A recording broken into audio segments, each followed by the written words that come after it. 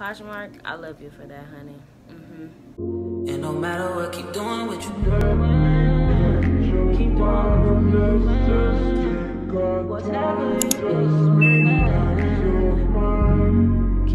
Hey y'all, welcome back to my channel. It's your girl Tati Imani, and I'm back with another video.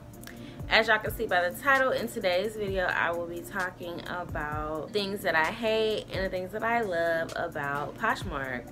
I don't necessarily really hate these things, but as I said before, I want to be dramatic and use hate and love instead of likes and dislikes or pros and cons, okay? So yes, if you haven't already checked out my pros and cons, hates and loves, likes and dislikes, whatever word you want to use, video about Mercari, make sure you definitely go and check that video out. But in this video, we'll be talking about only Poshmark. Let's once again get into the bad news before the good news. Let's talk about things that I hate or dislike about Poshmark. I've had my Poshmark account since I think like 2015, but I haven't actively started selling on it until 2021 in September. So no, probably like July. I went full time in September, but probably like July or June when I started really going hard on there. Overall, I do like Poshmark. Poshmark has been a really great growing platform for me within the past year of me going full-time. So the first thing that I don't like about Poshmark is the fact that you have to share your closet. Thankfully, I do have a bot because I cannot be sitting there sharing all day. But sharing is a major part of Poshmark. It's something that they definitely push, like share your closet every day, 3 times a day, 5 times a day, share your closet. More exposure, more sales. Girl, I already got enough stuff to do as far as listing and photographing and putting all the correct things in the description and measuring and sourcing and packaging and shipping. I don't have time to be worrying about sharing no closet. So that is the reason why I do have a bot for that. And yeah, but I don't like the fact that that's even a thing. I wish that you could just upload and y'all share my closet. Y'all share it for me. I already did my part. I'm the one who put my stuff on y'all's platform. Y'all share it. I'm making y'all money. That's the least you could do is share it. I'm just playing, but it's not that serious. But yeah, the sharing thing. The next thing would be what I don't like is the fact that, okay, don't get me wrong, I love the shipping discount, but I hate that it's only up to £5. So if anything is over £5, then like a new label has to be created, or like it has to be fixed or whatever. Like it has to, like everything with their shipping is that up to £5 thing. I'm not saying that I wish that they did their low rate for more than £5 because y'all already doing us a favor. But it's like, I think it needs to be like more, or maybe they need to have something where we actually put in the actual weight in case it is over £5. Most things that I sell aren't, but I have been in a situation where it was, and then I'm like, now I gotta create a new label and do all this because the y'all system only is based on this £5 thing. So yeah, that just has been one of those things that just has personally annoyed me. That's not really like a bad thing, but okay, the next thing that I don't like or hate about Poshmark is okay, somebody told me there was a way around this, but the way they told me does not work. Okay, so basically, you know, like, okay, since I sell on multiple platforms, once the item is sold and then once the item is sold on one platform, then I have to go and delist it / delete it, whatever, take it down from other platforms as well. So when I go on Poshmark to mark something as not for sale anymore, basically to take it down, if I have active offers out on it at the time, then I can't delist it. But my whole thing is, if I'm obviously trying to delist it, then obviously it's no longer available, so those offers don't even matter. So why am I not able to mark it as not for sale anymore just because there's offers out on it. Those offers don't matter because the item has already sold somewhere else. Obviously they don't know that about us, but I still feel like, what if somebody's like, oh, I don't want to sell this anymore, or maybe they sell it in person or something, or maybe they take it back to the store.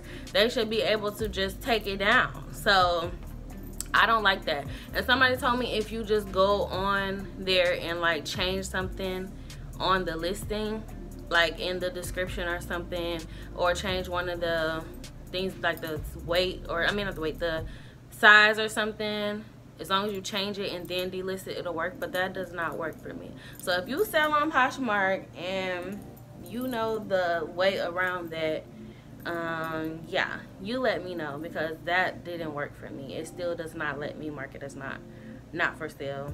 If you sell on Poshmark, you know. If you don't, that probably would be like a little bit complicated to even understand.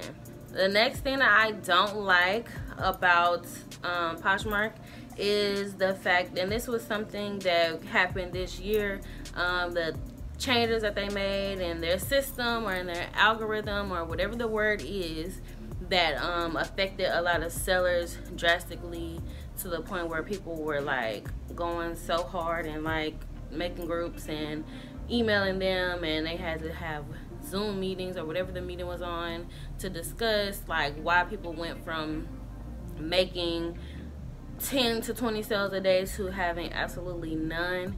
And why does it seem like every time that you all change something, it is affecting sellers? Yeah, I just don't think that's fair. And for me, that's something, I don't think that it really affected me too much. My sales did go down, but I wouldn't say that they dropped so much to the point where I was like my income didn't go from $2,000 to only $200 a month. That didn't happen to me, at least. But I just don't like that they affected the seller so much. To me, it kind of just built like this thing in my head, at least for Poshmark, where it's like it's no trust. Like I don't know what you all will do next. Yeah. And are you all on seller sides, or do you only care about your buyers? You know what I mean? Like, so that just was a big red flag for me when it comes to Poshmark. And my next my next dislike / hate about Poshmark is the fact that I feel like there's not a lot of people on Poshmark. And I think technically Poshmark has more people on the app than Mercari, but it feels like Poshmark has less people than Mercari to me. I don't know, probably not, but yeah, yeah, I just can't wait until, I guess it'll happen with time, but I can't wait until more people are on Poshmark. I do feel like it's a cool app. Like, it's definitely an app that, you know, I would suggest to people if they're like, oh, I want to look for something online. I'd definitely be like, oh, make sure you check Poshmark. You know, they definitely people have deals on there, like if we're talking about clothing or shoes or something like that. I would definitely suggest it. So I can't wait until more people just really get on the app, you know. And the last thing that I dislike / hate about Poshmark, and honestly this might be the #1 thing that I don't like to be honest, is the simple fact that there's no instant pay at all. So it's either direct deposits, which we all know takes 3 to 5 business days, or a check in the mail. Definitely not doing that. But yeah, like, even if they put a limit on it like Mercari, where it's like, okay, we have instant pay, but you can only instant pay yourself like $500 a month, I would take that over no instant pay. Like, I really don't like that they don't have any options for instant pay.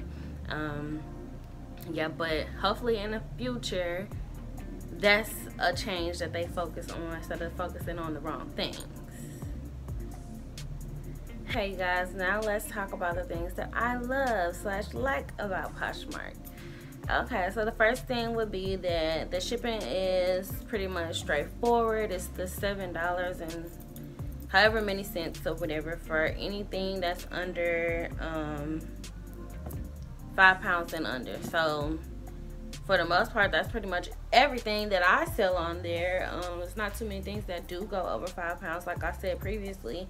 So yeah, like shipping is simple. Like you really don't have to do too much. I mean, you have to, you know, it's something that you have to look into if you do sell majority of things that are over 5 pounds. But I mean, most people sell shoes and clothes on there, so yeah, shipping is straightforward. So not only that, shipping is always priority on there. So it is the $7 and whatever cents for anything 5 pounds and under, and then it is always priority shipping. So like, yeah, and I think it's like it said, the label says 2-day priority shipping. These customers be getting their stuff so fast from Poshmark. Like I literally be sending stuff out. It be feeling like I send stuff out and I'm getting rated for it the very next day. Like it don't be that fast. It has been that fast though, if they're like in Texas, of course. But like, yeah, the customers for Poshmark, they get their stuff really, really fast, and I like that, and I appreciate that a lot.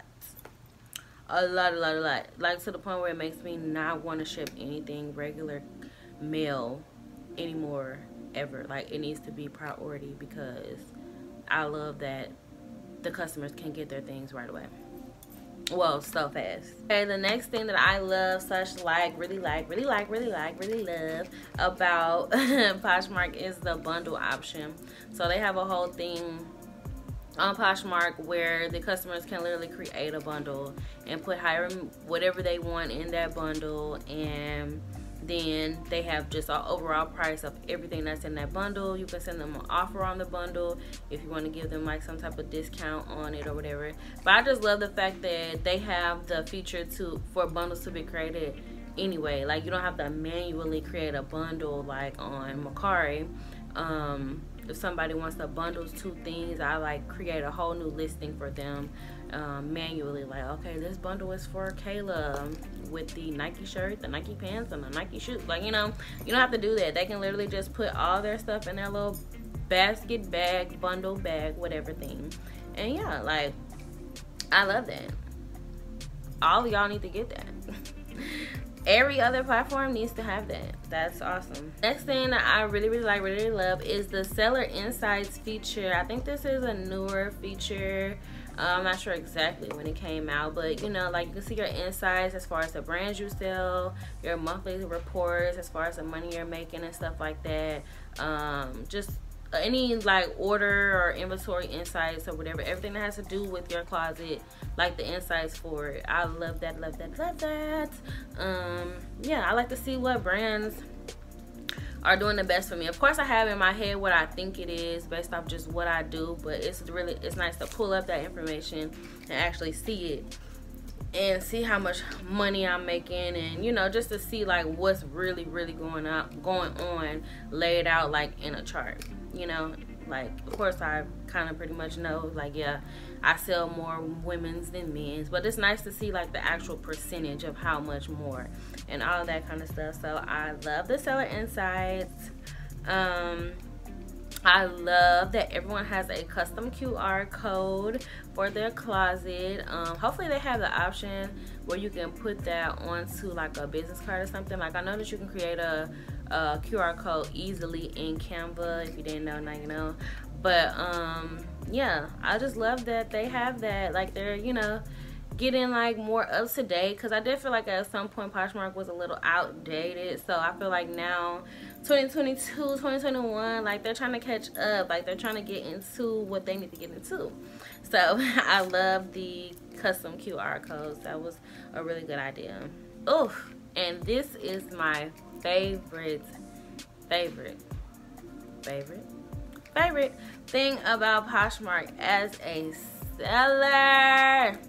Oh my gosh, I love that the returns have to be legit. Like, you cannot just return something because you don't like it.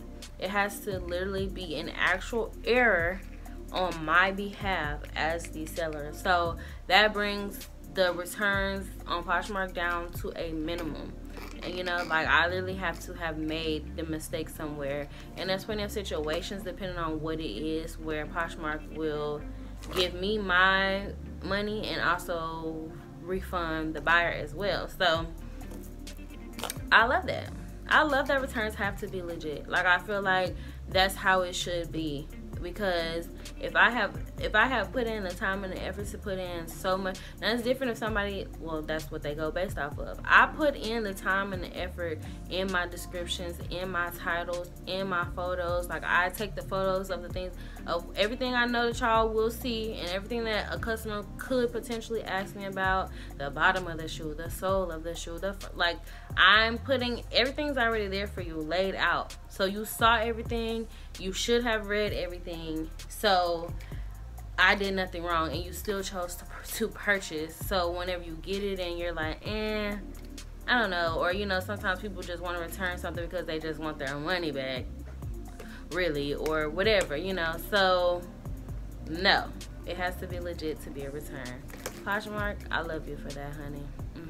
All right, you guys, so those are things that I love and hate, like and dislike, pros and cons, all of that good shebang about Poshmark. I hope you guys enjoyed this video. Drop down below a comment or things that you dislike or love about Poshmark as well, and don't forget to leave a like on this video. I will catch y'all in my next one.